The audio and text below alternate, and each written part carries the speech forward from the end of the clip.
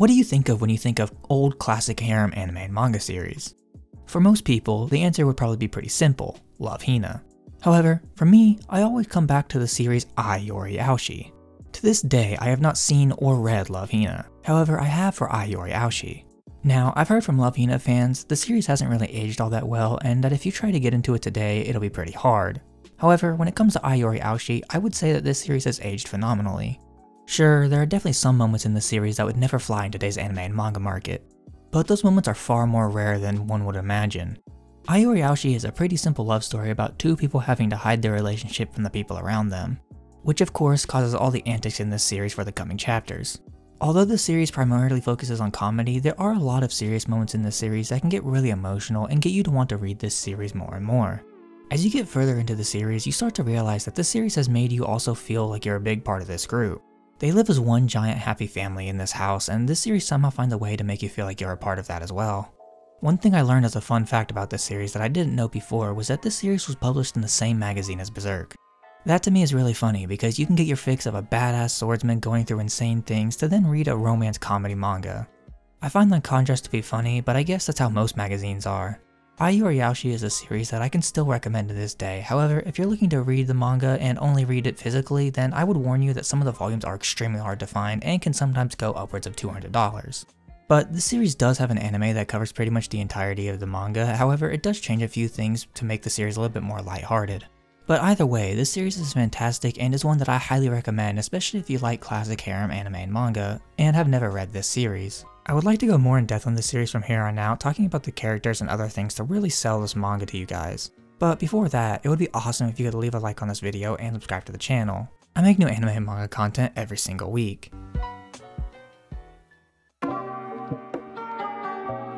Now, let's talk about the characters in this series. They're amazing. They all feel like real friends, and it actually makes a lot of sense why all the girls would fall in love with the main character. He's a nice guy who is extremely hardworking, plus you know he'll always have your back, which is nice. Besides him though, the other characters are also great. The two best characters in this series are for sure Aoi and Tina. Both of their story arcs are incredible, plus they never have any annoying moments throughout the series like some of the other characters.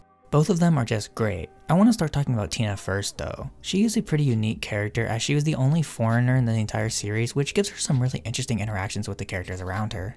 She is a very charismatic and funny person throughout most of the series, but what I love is that all of that is just a front for who she really is, and that shift is really awesome. She never loses that fun side to her, but once you learn the truth, you can see her actions in a new light, which I really love. Now, let's talk about Aoi. She is literally the most important character in the series. Without her, the story can't go on. But throughout the series, we see her go through a lot of development as a person. At the beginning of the series, she is a shy girl who is ignorant of the world around her and scared for the future. However, as we get further into the series, we start to learn more about her and who she is, and we realize that what we saw initially isn't all she has to offer. She's a very stubborn person who gets easily jealous of the other girls while also being extremely kind and hardworking. But what I love the most is that by the end of the series, she is no longer scared of the future. She has this determination to get what she wants no matter the cost, which is one of the things that I absolutely love about her character. The other girls in the harem are all kind of just flat characters that are used more for comedy than anything else, but I think that they work quite well with the role in mind. Each one of them has a unique and interesting personality that sets them apart from everyone else and makes the character interactions really fun and awesome to see throughout the series.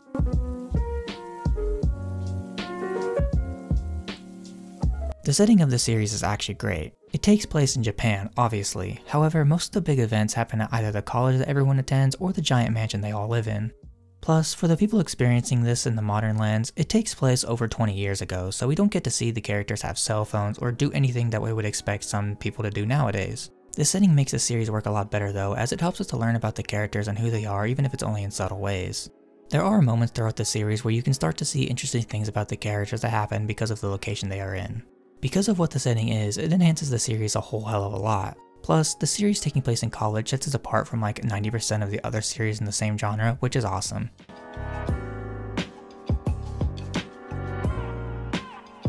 The art in this series is really good. I like the way all the character designs look. It really reflects the type of person each of the characters are. The paneling is also great. It makes it really easy to follow the flow of the series without getting confused on where to read next. The art is so good that the more emotional moments really hit hard and make it really hard to read sometimes because of the emotions you'll feel when going through the story. The art is pretty dated in a style sense, but the art itself is still really good and I think it holds up quite well.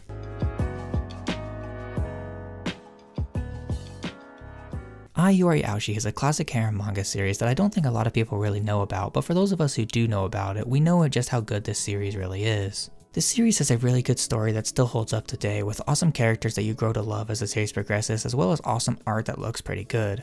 Overall, I would say that if you're looking for a good, funny rom-com series with some slightly darker moments that is more mature than your average series of the same vein, then I recommend giving this series a shot.